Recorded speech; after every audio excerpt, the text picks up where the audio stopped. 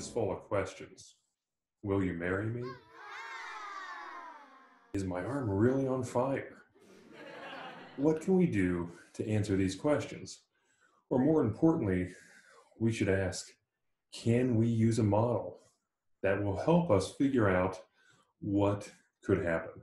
And when I mean what could happen, I mean, is something on fire or not? Or is a business going to fail or not? Will a campaign be funded or not? These are all things that we may want to know. Will something break? Will something fail? Will something go horribly wrong at any time? Who knows? But we can use models to help answer these questions. So when we start playing around with models, we may immediately think, hey, let's try a linear model. And we're not wrong to think that. But what could run us into a problem is how that response actually fits into our model. We've been using in our models a lot of continuous variables. Those work beautifully for the regular linear model. However, weird things tend to happen when our response is a binary variable, a 0, 1, a no, yes, an on or off. When that's the case, we are no longer modeling a continuous outcome. Not exactly, anyway. Instead, what we can model is the probability of something happening.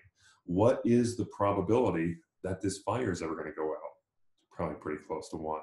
What's the probability that anything is going to be successful? This is where we can start to use generalized linear models. And for these particular kinds of models, we're going to use one particular kind of generalized linear model. When our response is a binary variable, we could use a logistic regression model. But the logistic regression model works a little bit differently than other models. Because of that binary nature, we need to model something a little bit different. We need to model the probability. Right? So where we get kind of some neat things that will happen is the particular distribution that we're going to use. So instead of using some kind of continuous distribution, we will use the binomial distribution. So the binomial distribution works very, very nicely. And when I said continuous, I'm sorry, I meant to say the normal distribution. We'll use the binomial distribution.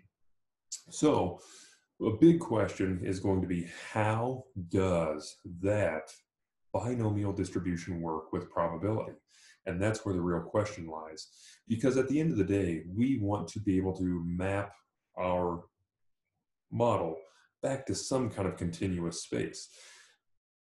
The problem is, though, that probability by itself, while it is kind of continuously in nature, it's bound, right? What's it bound by? 0 and 1. So how do you think a linear line would fit through that? Probably not very well. Right? So if you think about that typical linear regression line with a continuous variable, the assumption is that it is going to go from negative infinity to positive infinity. Probability doesn't get that, doesn't get that, again, because it's bound. So with that binding from 0 to 1, we need to do some conversion. In the notes, you saw that conversion process take place from probability to odds and then to log odds. That will give us that appropriate scale. But how that happens is the magic of the generalized linear model. Because the generalized linear model is so good at taking those kinds of weird distributions and getting them back to some kind of continuous space, it needs something to do that work. And it does that through the link function. So every potential distribution has some kind of canonical link function. Right? So the binomial distribution, its canonical link function is the logistic link. So in just a few minutes, I'm going to try to find something to write on. Maybe take care of some of this stuff on my arm. It's probably ran its course at this point.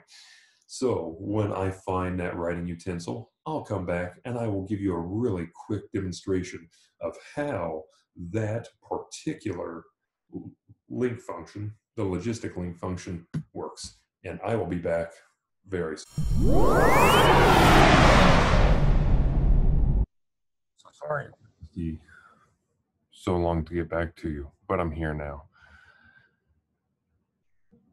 So the big thing that we have to kind of consider here is that we have a difference between our normal linear regression model when we're talking about this logistic regression model. So let's take a look at this. In a normal linear model, we may have something like this, a really nice linear line here. Look at that, that's beautiful, very linear. So one thing that we would remember here is that for every unit increase in our x, we're going to get some unit increase in y. And for every unit increase in x, it's going to be the same unit increase for y. So no matter where we are, it's going to be pretty even all the way through here. So no matter where we are, a unit increase in x is a unit increase in y, no matter where we are. Great, right? That makes some sense. The logistic regression, though, remember that our big goal is to get some kind of probability value out of the end. So a probability of moving from 0 to 1. Whatever your 0 is, whatever your 1 is, it's the probability of moving from 0 to 1. So if you have a predicted probability at the end of the model that would be 0.7, then you have a probability of 0.7 of being a 1, right? So it's just the probability of moving from 0 to 1. And this is kind of what it's going to look like. Right? So we have our x and our y, right? Here's probability, right? We know that probability is bound by 0 and 1. Excellent. But here's kind of an interesting thing, right? Our logistic regression model is going to fit a logistic curve to this. Okay, great. I think we can kind of see that. Yeah, a little bit. It's a little hard to see. But here's where this gets a little bit different. Okay, let me mark this in a little bit better here. Oh, that's much better. Oh, that's great. Beautiful. So it's something very much like a logistic curve. So in a logistic regression model, it's a little bit different here because whereas up here we have equal spaces, right? A 1 unit increase is a 1 unit increase. It kind of is the same for our logistic regression model, right? So here, through here, through here, and maybe through here. Right?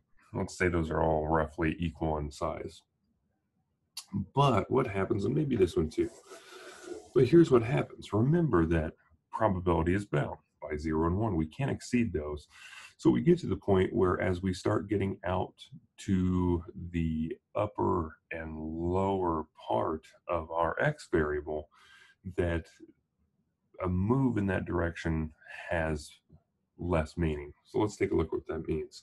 So as we start getting to this upper part of probability, these lines start getting smaller and smaller and smaller and smaller, because no matter what, however much you move out here, it doesn't matter because you can't really get any more probable than 1. And the same would go for 0. Right? As you get closer to this 0 probability, these lines become smaller and smaller and smaller and smaller. So this part of the distribution, or this part of the curve, right, you could say that it almost looks linear if you just looked at that middle part of it. But these ends are where some of the neat stuff happens. Because you cannot exceed those, then you have to slow down what you're doing on your x-axis. So one thing to kind of consider with this are some kind of interesting properties that the logistic regression has. And that is really, think about this, you probably don't want to ever really get a probability of 0 or 1. And you may think, well, why not? Wouldn't that be nice to have some perfect prediction? Well, maybe. But it usually is an indication that there's something going on within your model. It's something called separation. So let me give you a real quick look at what that may be. So let me erase my beautiful board here. All right. So if we have a variable,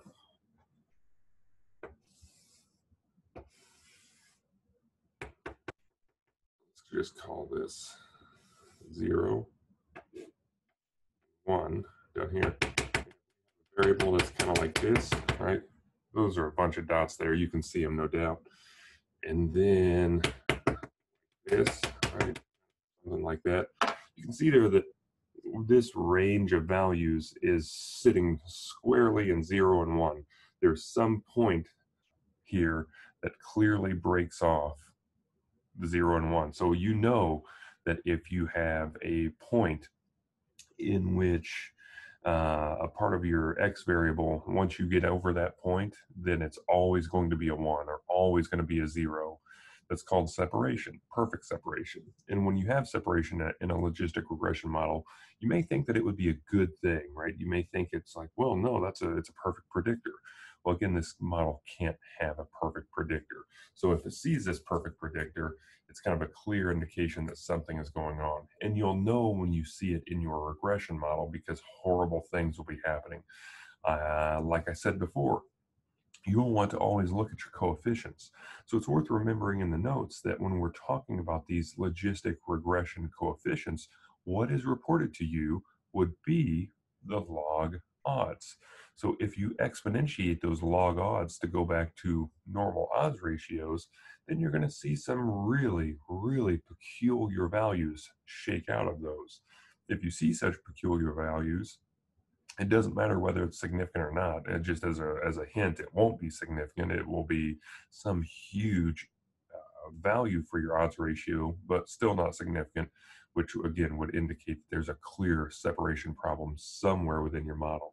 So it's always a really good idea before you start diving into logistic regression to do a little bit of visual exploration. If you visualize this a little bit better, or not better, but if you visualize it first, you can kind of circumvent some of those separation problems by knowing what variables are going into your model. If you see a point in which everything just breaks and jumps to from 0 to 1, and there's a clear break there, then it's a very obvious indication that there will be separation in your model, and you should probably avoid using that variable. So logistic regression is something that will take a little bit of time to get used to. It will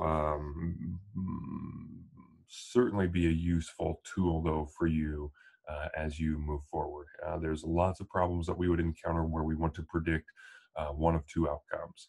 And having this tool to do it for us gives us a lot of power to not only make the predictions, but explain why that prediction happened. So again, just one to keep in mind and one to work through. Until next time.